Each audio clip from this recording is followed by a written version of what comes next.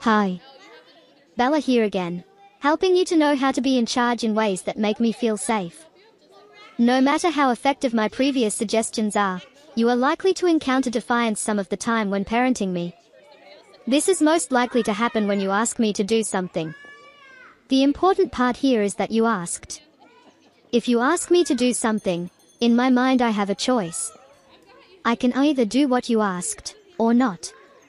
When you then insist, I am likely to think that you are being unreasonable and untrustworthy, because you gave me a choice and then went back on this. When you want me to do something, and compliance is non-negotiable, just politely direct me. Say something like, "Just put that in the bin for me, please.